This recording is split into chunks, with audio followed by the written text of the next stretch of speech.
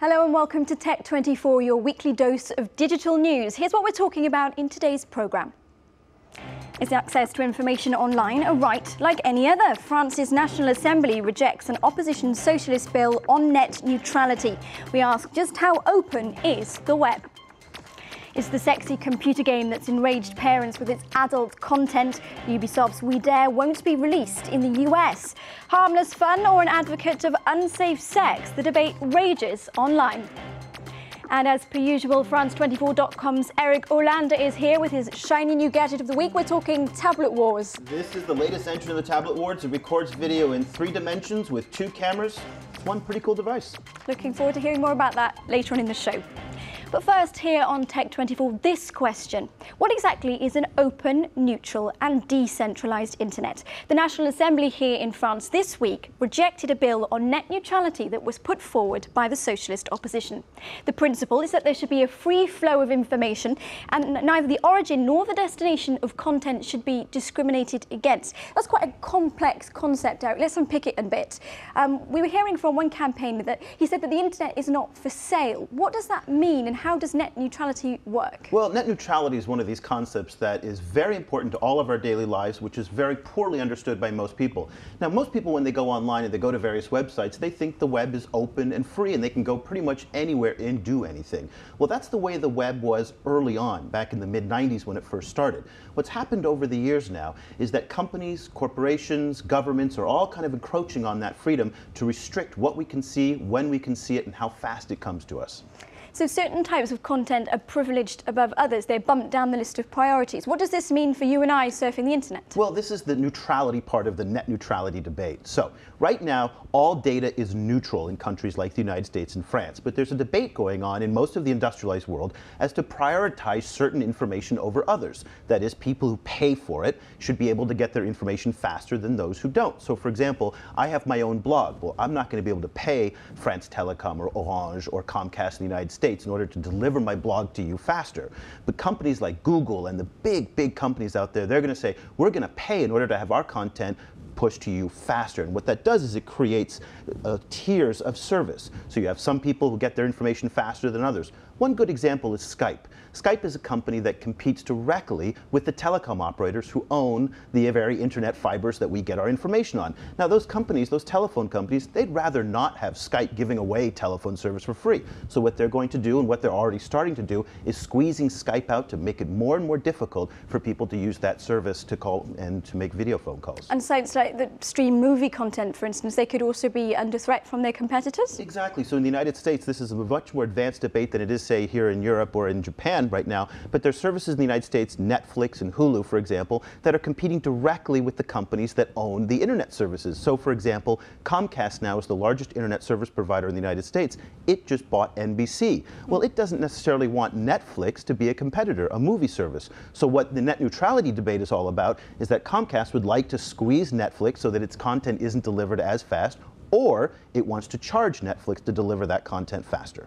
Is this a global concern or something that just affects us in the West? Well, it's mostly a concern in the industrialized world because in countries like Iran, China, Russia, this debate is not, the net was never neutral. The net was always controlled by governments. It was much more politicized. So this is really a debate that's much more in the industrialized world than it is in, say, India, China, or in Russia.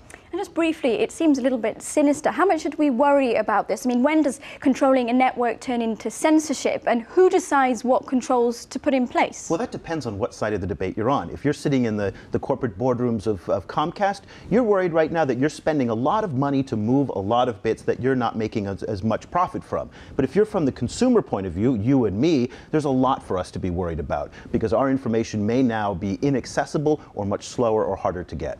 It is a fascinating debate, one that's going to continue to rage, I think, but it's time for us to move on now. We're going to look at France's answer to the Huffington Post, Ubisoft's cheeky adult video game, and WikiLeaks in business online. It's time for our 60-second tech news roundup. Is the internet too leftist? Yes, according to Atlantico.fr, a news website that's just gone live in France. Inspired by America's Huffington Post, its founders hope to rival existing sites such as Mediapart from a more right-wing perspective. The We just grew up. French studio Ubisoft has launched a spicy video game for consenting adults on the Nintendo family console. The striptease contest and joystick spanking has had parents up in arms. About to be censored in the US, We Dare will be banned for children under 12 years in France and the UK. Julian Assange thanks you for your support. The founder of WikiLeaks has just opened an online store. Profits from mugs, t-shirts and laptop sleeves will go directly to support the site. Assange has also submitted his name as a trademark. Disclosing state secrets, it seems, can be a business that pays dividends. That's one sweet statue Google has put up on its front lawn. Yes, it's a giant honeycomb, a way to celebrate the launch of the new version of its Android software. So as we're hearing there, Eric, Google's Honeycomb has just been launched. You've been playing with it. How does it compare with, say, Apple's iOS? Well, let's first start with what Honeycomb is. These are cute little words that Google has for very big businesses. Honeycomb is the operating system that goes on this Android tablet here. And there are different versions of it, and Google likes to name them after food, so the earlier version of it was Donut and whatnot. So what we're looking at here is the LG Optimus. This is the latest entrant in the tablet wars. We've known that iPad and Apple have had a very successful tablet. Well, now LG, which is the South Korean computer maker, they've come out with the first 3D. Now this records video in three-dimensional video. Not entirely sure what the point of that is, but it sounds impressive. It sounds impressive. It sounds very cool. But do we have to wear glasses to watch it? You do have to wear glasses to watch it, but 3D devices are coming out more and more. Nintendo's coming out with a game player that's 3D.